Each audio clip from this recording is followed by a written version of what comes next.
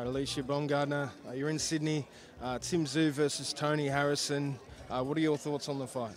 Again, we didn't even say anything. This fight's going to be amazing. It's going to be action-packed. I think everybody's going to be in for a surprise.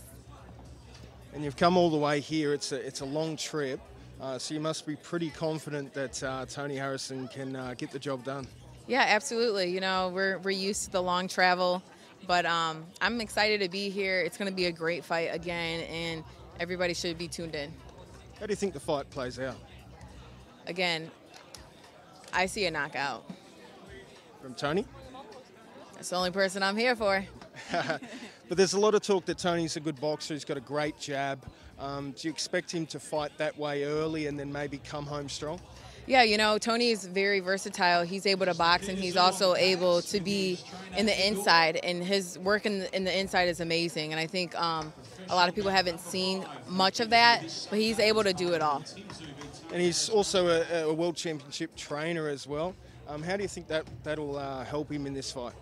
You know, just being a trainer and a fighter, you're able just to recognize what you're great at. And so when you're able to see it from a trainer's eye, you're able to see it from a fighter's eye. And again, Tony is well equipped to do both. And what about yourself? Obviously a massive win a couple of months ago now. What's next for you? What's next is we want to defend our title. We would like a homecoming fight in Detroit. You know, the possible fight with Katie Taylor, and, you know, finish off the year with Michaela.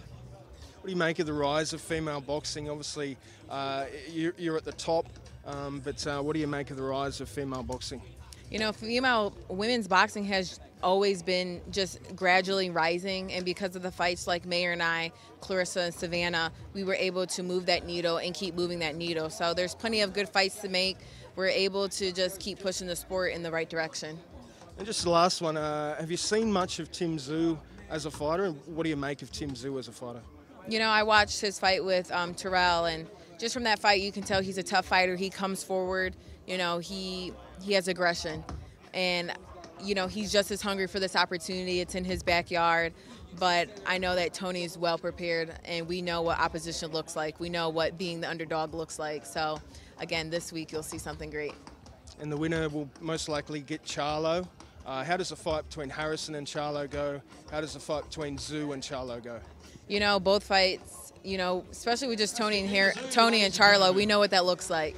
So, again, it'll just be something that's even bigger, and that's all I see. Thank you. Thank you.